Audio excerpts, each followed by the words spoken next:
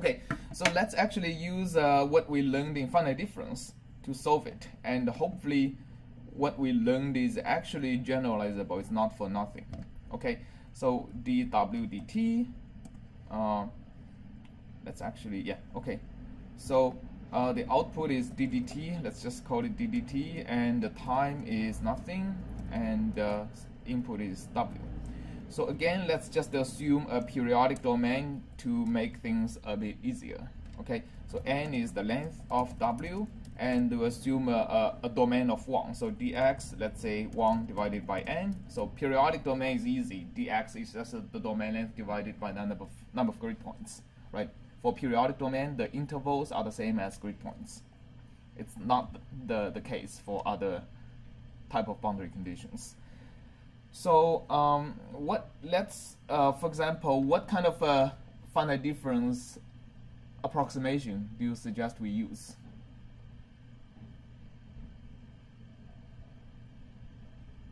What finite difference approximation do you know for approximating the first order derivative? Central difference? Sure, let's try that, right? I mean, if we use OD45 to solve it, it's not exactly stable, but it's not unstable either, right? We analyze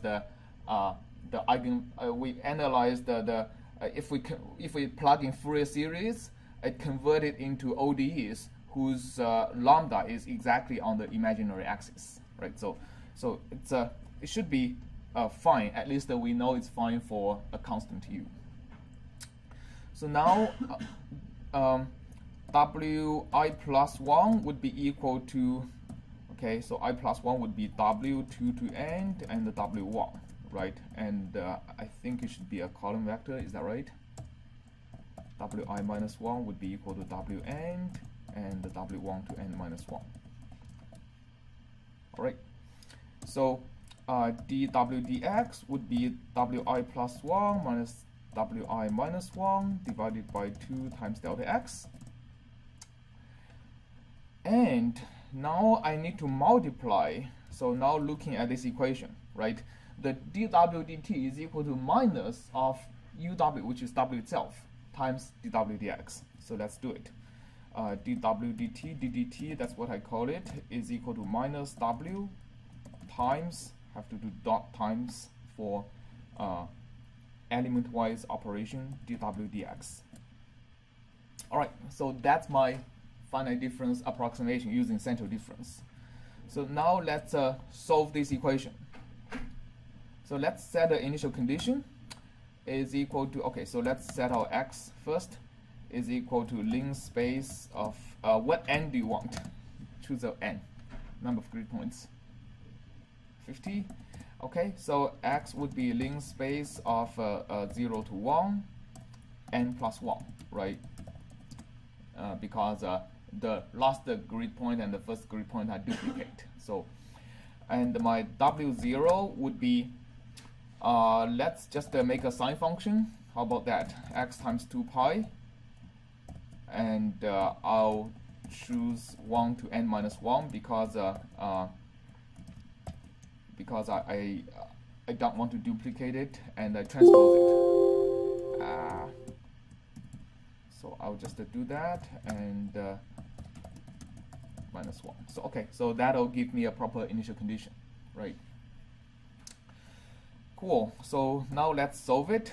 I think t and w is equal to OD45 dw dt. Let's just solve for a little bit. 0.1, okay, to see just if it proceeds. It finished. So let's take a look at the solution. It's a 41 by 50 double, and 41 is the number of time steps. 50, of course, is the grid point. So now let's plot it. So we want to plot x and the final solution, right? Oh, let's actually plot the initial condition first. W0 and W0 1. So that'll be right. So a perfect sinusoidal wave. So after it evolves for a little bit, what do you expect the solution to become? If the speed of the wave is actually proportional to W. Let's look at what W looks like. for positive W, we should have a wave moving towards the right. For negative W, we should have a wave moving towards the right, towards left, right? Okay, so let's actually just think what you imagine, and let's see if the solution is aligned with your expectation. So W and column, and here, well, okay, so now it should be yeah, W and 1. All right. Was your guess correct? Yes, good. Okay, so yeah, what you see is that the top of the sine curve actually do move towards the right, right? The bottom of the sine curve do move towards the left. So it's perfect, right? So actually our finite difference using central difference is actually doing pretty well, right? So it's actually all the analysis we did was on linear equations, but all the finite difference, it actually works pretty well, even if you have very complicated nonlinear equations. So why are we saying we want to introduce a finite volume on this type of equation today? The reason is finite difference actually works pretty well up to this point. And once we want to solve it a little bit further, let's do point 2. And let's plot it again to see what it looks like. Okay? What happens? Now you see the new solution, right? So the initial condition is blue, and the solution after 0.1 time is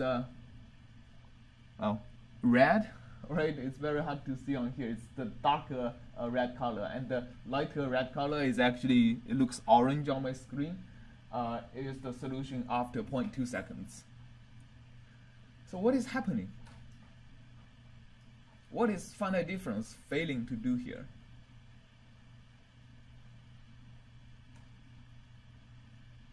Yes?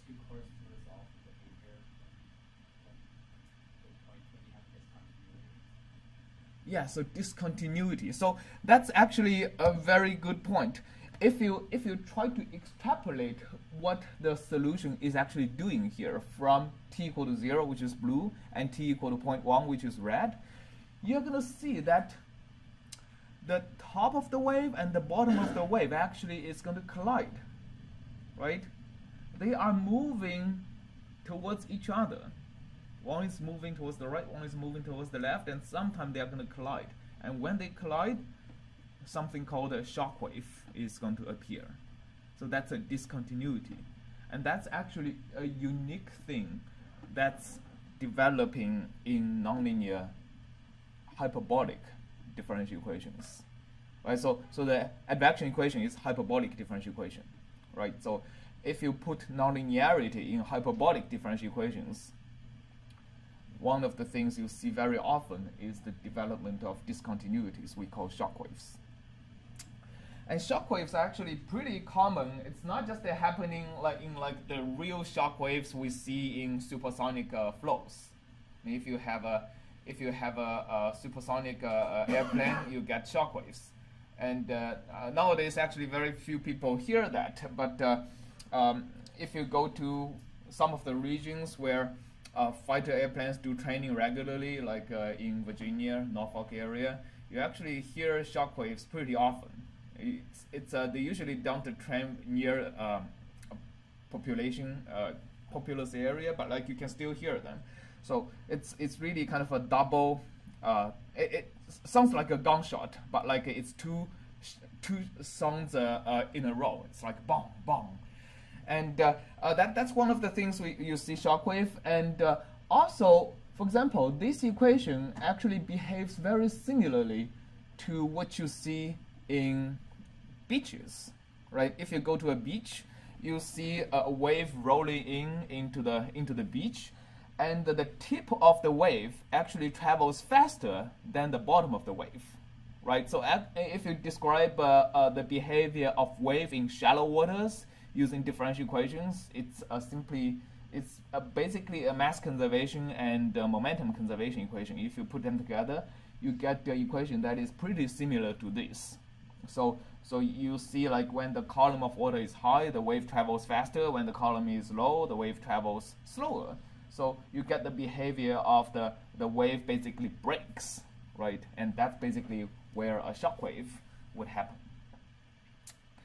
Same thing actually happens in underground reservoirs, oil reservoirs. When you are displacing oil with water, actually there is a shock wave happens where the concentration of oil and water suddenly jumps, like across a very narrow, they call waterfront, right? So I mean, a lot of similar things actually happens in conservation laws. So finite difference actually doesn't really do well around shock waves. And why is that? Yes? Yes, the gradient actually is very high. It actually doesn't exist, right? So remember, we are doing, when we're analyzing finite difference operators, we use what? Series, Taylor series, right? And what's the error in our Taylor series approximation? Well, the truncation error is always delta x to the whatever power times a certain derivative of the function, of the real solution, right? And if you have a discontinuity, what's the higher order derivative of the real solution? Infinity, right?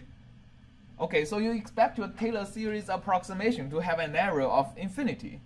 So you also expect your finite difference operator to have an truncation error of infinity, right? So that's actually what happens. You get garbage solution with finite difference. So conclusion is that you can use finite difference for any conservation loss, right? For any differential equation, even differential equation that could develop shock waves, as long as it doesn't develop shock waves, right? So the Burgers equation, for example, is perfectly fine with finite difference just before it develops any shock waves. But once it does, finite difference is going to fail one way or another, right? You can also try upwinded finite difference on this. Well, it actually is going to give you something that looks like a shock wave, but we're going to analyze a little bit later. The speed of the shock wave is going to be wrong if you use upwinded finite difference. Okay, remember, upwinding is basically looking at the wave speed, and here you have to look at the local wave speed, W, and decide, should I use a left difference or right difference, right? You basically, every grid point, you have to make a choice. So you are actually going to get something look like a shock wave if you use that, but like almost always, the speed of the shock wave, which we are going to analyze, is going to be wrong if you use finite difference.